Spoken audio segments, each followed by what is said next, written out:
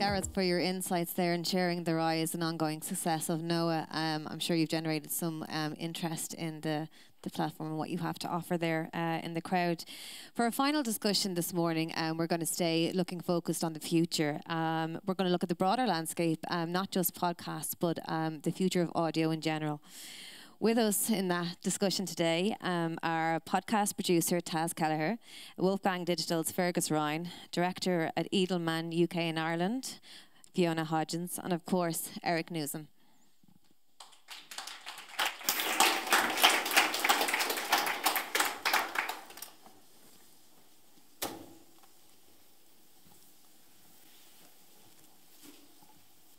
Eric, we might start with you. Okay. So I'd like to get your thoughts so far on what you've heard this morning, and if you can give us a little bit of an idea where you place Ireland's podcast arena in comparison with the US. Well, I spoke about that a little bit earlier. It is, listening to the other discussions, I see a lot of things that are directionally strike me as the right type of thinking, because I just earlier this summer I left Audible and started my own company, and a lot of people have asked me why I'm doing it now, when a number of years ago you had Gimlet, which is a well-known independent podcasting company, and Pineapple Street, and some others had a couple years head start, and I said that the reason I wanted to wait longer to start my own was I could watch what everybody else did, double down on the things they did are smart, and avoid the mistakes as much as possible.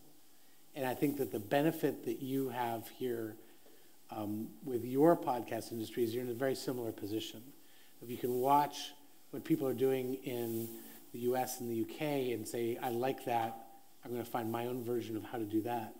And I watched all these mistakes happen, and I'm not going to repeat them myself. Like, for example, my company, even though venture capitalists are throwing money at podcasting, and I mean literally, when I left Audible, I must have had 15 people reach out to me offering me funding, and I turned it all down because it is with venture capitalists come venture expectations. And when I talked to people at the podcast companies that started up years before, they spent half their time managing their investors, and rather than making something. And so the advantage you're in is that you have the ability to kind of take the a more measured look and come in and avoid a lot of mistakes. What I've heard earlier is a lot of very positive things that I think are living that without realizing it. Okay, it's great to hear.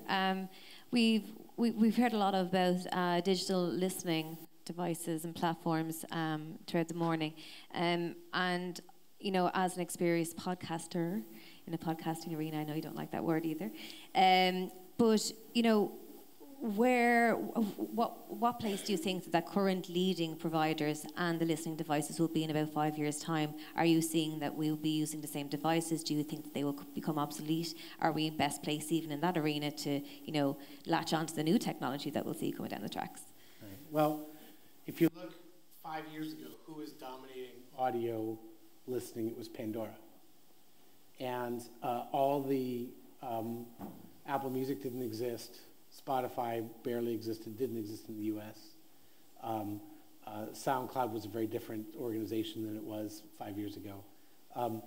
And so everything has changed in 5 years, and now people look at Pandora as being kind of like it's on life support. Even though it's still a huge company, people don't look at it as being that progressive. And so the thing I would say is in 5 years, it's all going to change again. One of the things I'm grateful for having spent 3 years inside of Amazon, because it was kind of like being paid really well to get an MBA or some advanced degree.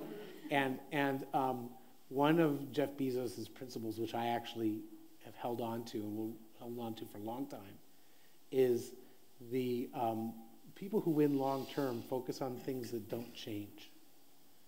So with Amazon, they focus on great selection, great price, and great customer service. And customer service includes getting things quickly to people.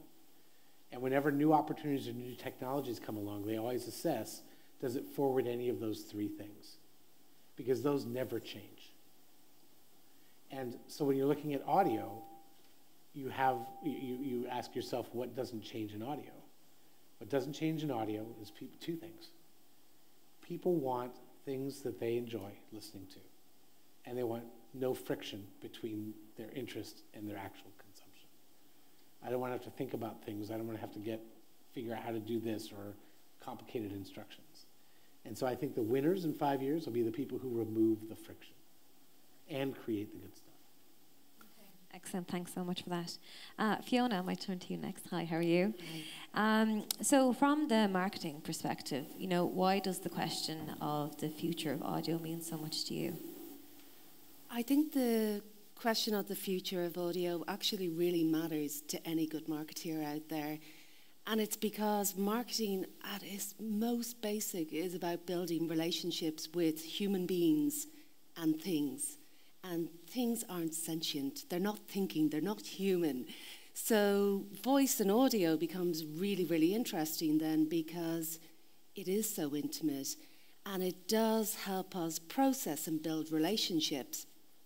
And for me, there's kind of 3 reasons why it does. It is the way we learn. So of all the ways we communicate, speech is by far the most efficient, most effective, and easiest way to convey what you believe, what you desire, what you want. If it is one of the ways that we know that we learn, you just have to think about a baby who spends 10 months in a mother's stomach and hears her heartbeat, hears her voice, hears her stomach rumble, and then comes out and equates comfort and safety with those same noises. And the thing that has made that connection, that learning, is voice and audio.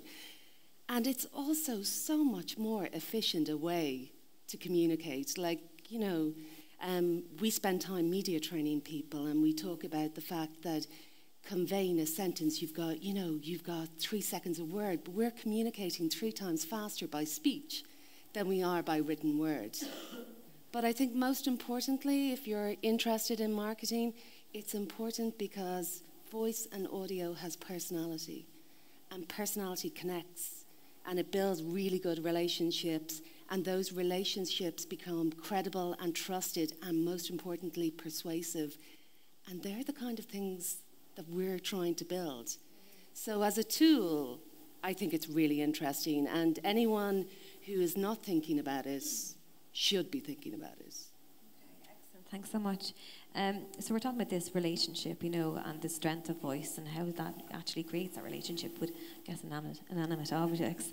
And smart speakers, they are reaching new heights in terms of voice recognition.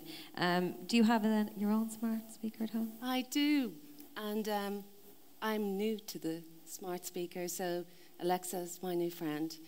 And I'm trying to learn skills, and, I'm trying to choose the skills that matter, because my life's complicated enough, and I know of all the skills that I learn, I'm probably going to use 10% of them.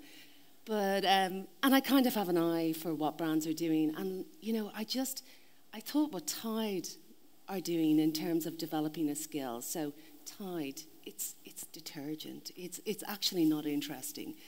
But they have found this micro moment in a skill in Alexa whereby I can ask Alexa, if, I'm in the kitchen cooking, I'm a messy cook, I'm not a good cook, I'm an enthusiastic cook, and, it's messy. And they have developed not just an app, because, I've got enough apps on my phone. I'm not going to go into it to find out how to remove a stain. I'm just going to ask Alexa, and she's going to get me the salt and the water and the vinegar, and I'm going to do it while I'm in the kitchen in that moment when it matters. And I think those moments when brands can be useful, when brands can be really relevant, that's when the kind of possibilities of speech and voice and audio become really interesting.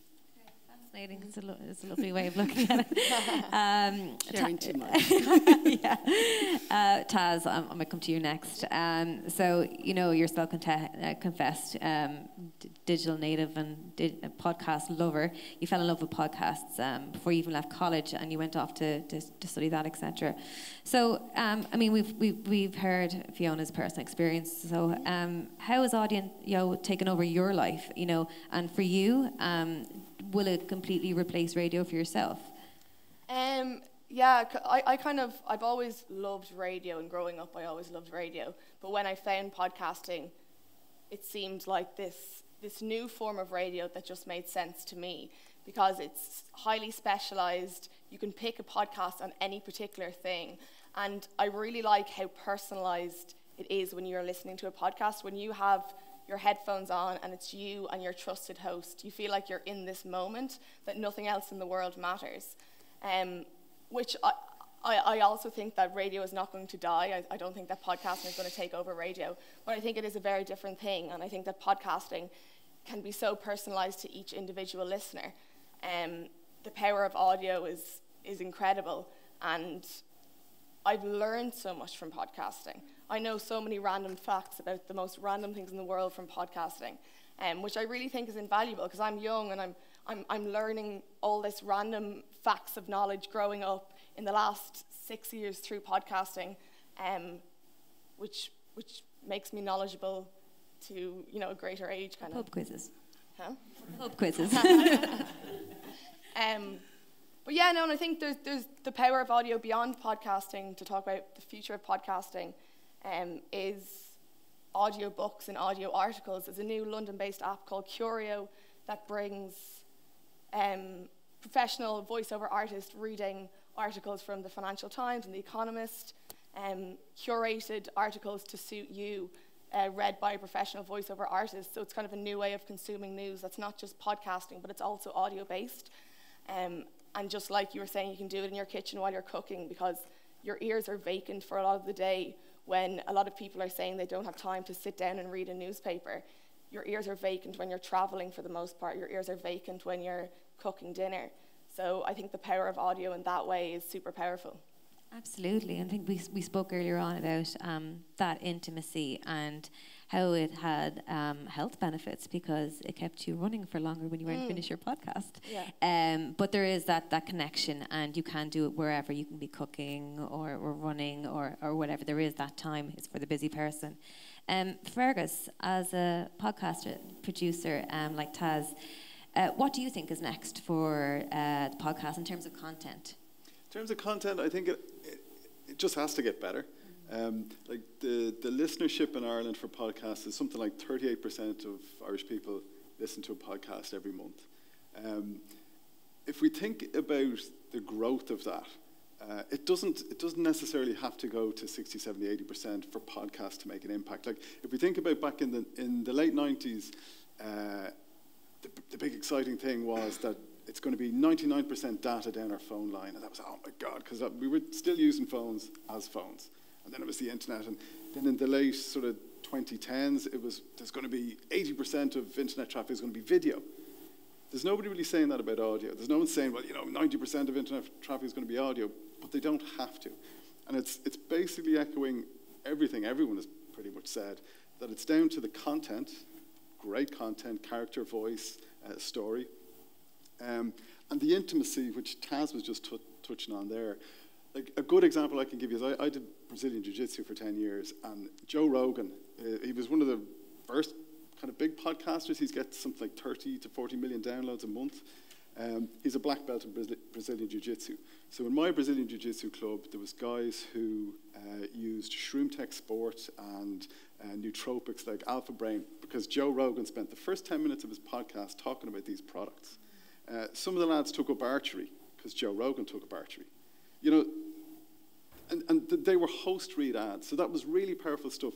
So if that had been a dynamically inserted ad, maybe, I probably would have skipped over them. Like the lads might have skipped over it, but because Joe Rogan said it. Yeah. And then he has like 3 hours of conversation with widely different people. Some of them like Neil deGrasse Tyson, who's an astrophysicist.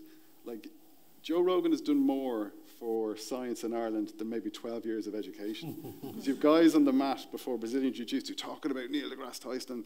I've no interest in that stuff. But they're telling you about the universe, and yeah, this is great stuff.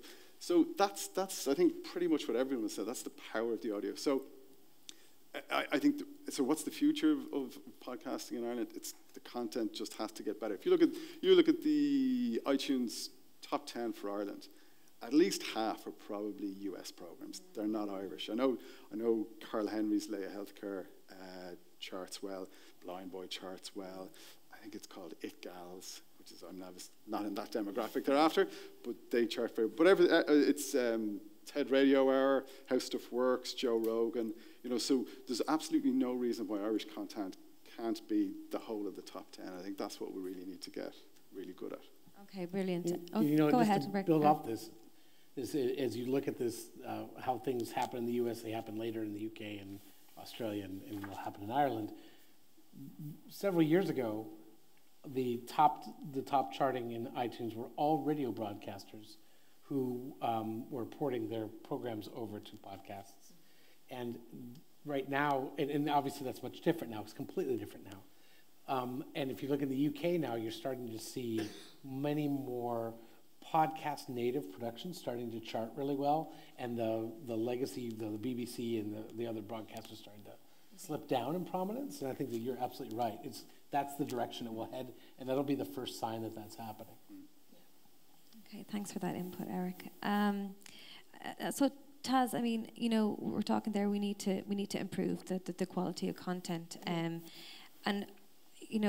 is there a danger then that we know, as you said earlier, Eric, people have 20 or 30 minutes of their time and they think they could just throw out a podcast. So, there's a danger of too much content and too low quality. Are we in danger of talking up the future of audio too much? Do you know what? That was actually a question I was going to put to Eric earlier, kind of in around